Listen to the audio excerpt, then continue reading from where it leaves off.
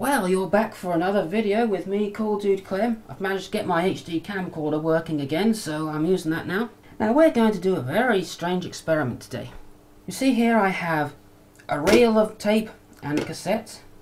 I've thought of taking the cassette, taking the tape from the reel of tape and putting it in the cassette and seeing how well it works.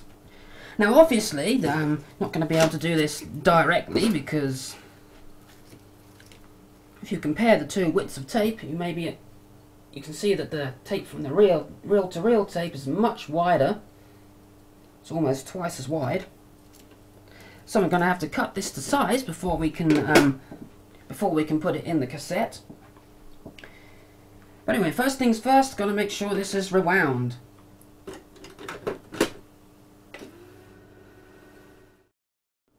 Now next thing to do is obviously undoing the screws so we can get the tape out of the cassette, because we won't be using that.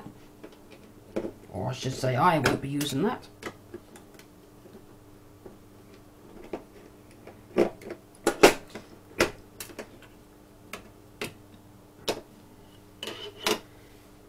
So there's the cassette shell opened up. And for those of you who don't know what's inside a cassette, well, that's what you'll find. Now we do need to save the spools. We can take the tape off, unclip the tape. Anyway, the next thing to do is to cut this tape to the right width, wind it onto the spool there, and get another spool and put it in the cassette and see how well it works.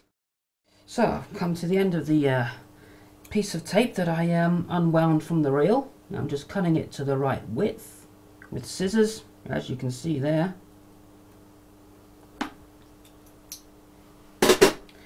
So now we have tape that's approximately the right width to be to go into cassette. Now I've got to make sure which is the shiny side and which is the dull side, because I want the dull side facing outwards, because that's the side that's got the magnetic surface on it. Now I'm just going to put it onto this reel.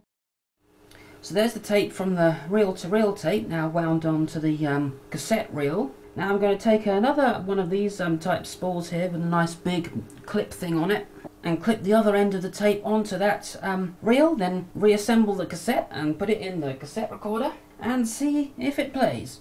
It's a bit thicker and thinner in places than it should be, so I'm not sure if it's going to go through the cassette recorder all right, but we shall see. Okay, now the cassette is ready to be put back together again.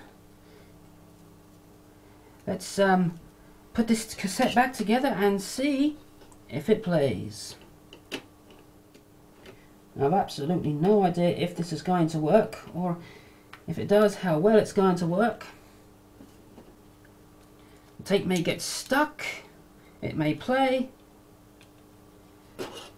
We'll just have to see how this comes out. Okay, so now the tape is in there. I did play it, but the camera wasn't recording, so I have to do it again. And the tape did stick, so I've taken these two bits out so that there's more room inside the cassette. So let's play it and see what we get from it. Because I've got it wired to the recorder that's recording the sound. So let's see what we get. And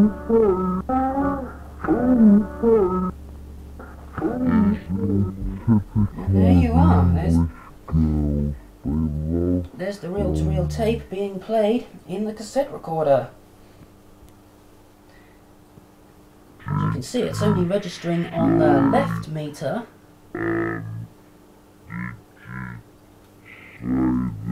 But anyway, let's make a recording on this tape now and see how good it sounds. So now I'm going to make a recording onto the cassette that has the reel-to-reel tape in it. So, let's record and hear how it sounds. So I'm now recording on the reel-to-reel cassette, well, you know what I mean, the cassette that has the reel-to-reel tape in it. So, let's play this back and hear how it sounds. And hear how it sounds. So I'm now recording on the reel-to-reel cassette, well, you know what I mean, the cassette that has the reel-to-reel tape in it. recording at a good level, not overdriving the tape.